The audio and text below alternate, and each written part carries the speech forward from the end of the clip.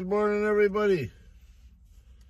Coffee time with Jeffie Bear. We're back in Squamish. Say hello, Fred. Say hello, Bob. Yeah, I got another guy named Fred. No.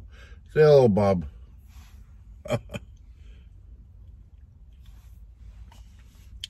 Yeah, I don't know what to feel. Squamish, I like Squamish, but it doesn't feel the same.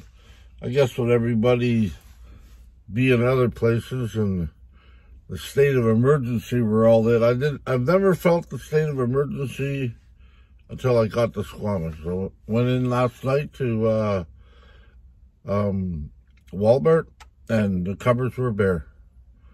I couldn't find any meat. They were all gone. So, yeah, I have a thing of mixed emotions, but the sunshine's nice out here when it's sunny. It's already over there, as you can see.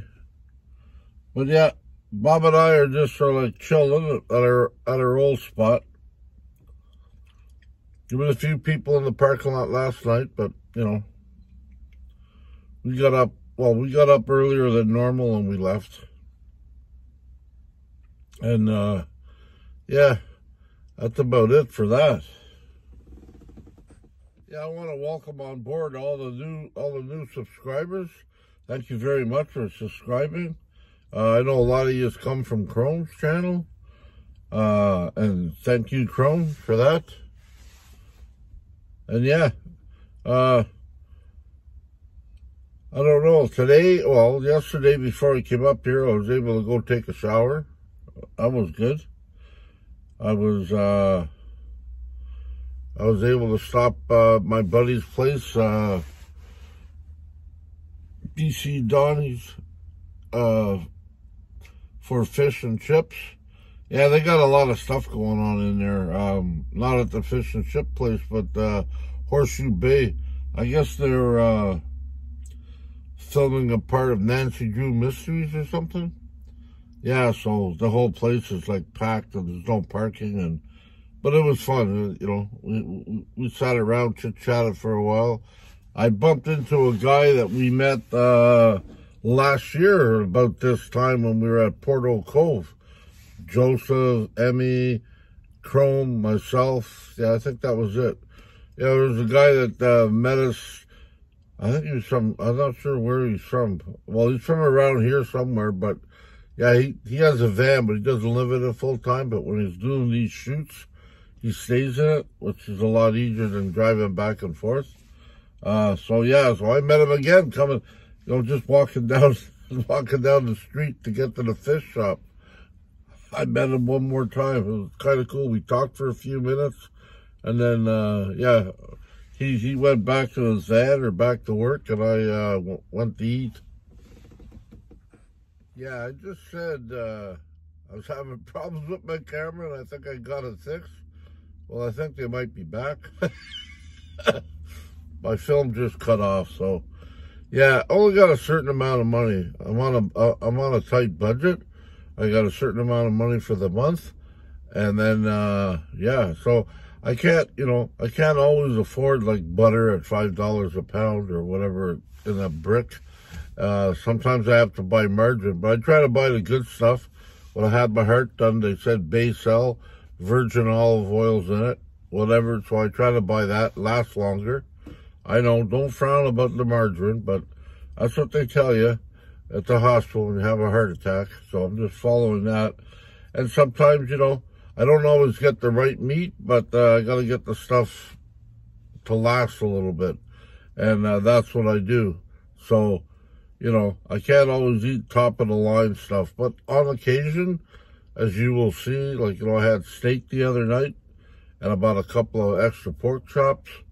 So, yeah, I do my best with that when it comes to that. But on that note, you know, like I said, I'm on a tight budget, and I only got a certain amount of money. I only get paid twice a month, usually on the 6th and usually on the 28th of each month. and that'll be good for, well, I'll be getting that for the next year or so. Once I turn 50, once I turn 64, I only got till 65, and then I get the boot. And then hopefully all this stuff will kick in at that time. Bob and I are going to head back to North Vancouver. Yeah, it's a little bit more, well, I don't want to drive back and forth, but the sun's out today. I was able to come out here, get some juice into my batteries, take the van for a run, clear my head, because I love moving. And, yeah, I get a little bit, I get a little antsy. Hey, Bob, we got a little antsy just sitting around? Yeah. Bob and I get a little antsy just sitting around. So, no, we decided to take a run out here. But it sure is different. I mean, Squamish is still Squamish, but without all my friends around, you know, it's just, yeah, well, yeah, it's different. You know, I feel much better when I know there's other people around, you know, and stuff. I mean, there's a lot of people. I don't know them all, but, and I'm sure I'll meet a lot of them on the road, that's for sure. But for now, I just think I'm going to go back to North Vancouver, chill, and just take it easy. There's no use to run around. I can find a parking spot, stay there. Doesn't take much gas to move around. So, yeah.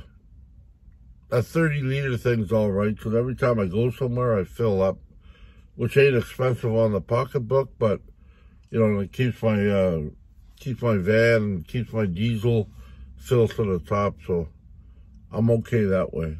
Anyways, we're gonna hit the road, come along for the ride, and I'll talk to you all later. Thanks for watching again.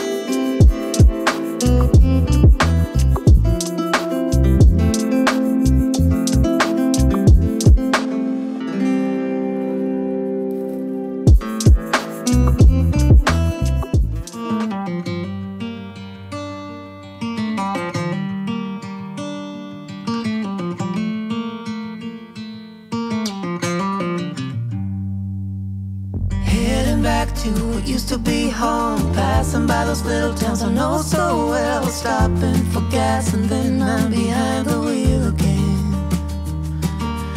Driving is like a spiritual cleanse, where every mile is a new beginning and every bend holds a new end. Eyes on the road, don't lose control, I'm speeding fast to chase my soul. I'm driving to get away, running through emotions high and low, holding on or letting go. I'm fighting another day. The neon lights in the fast lane life, riding high, reaching for the sky. I had it all but lost and fell back down again.